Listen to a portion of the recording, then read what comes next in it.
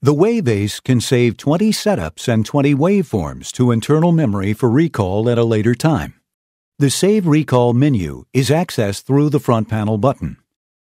At the top of the menu, there is a choice of what types of files to save. Along with setups and waveforms are also choices for screen images and CSV waveform files. Select Setups and then Device to save it to the WaveAce onboard memory. Select the file location from number 1 to 20 and press Save. To recall the setup later, just select the file location and press Recall. Saving waveforms works the same way by selecting waveforms instead of setups and following the same steps.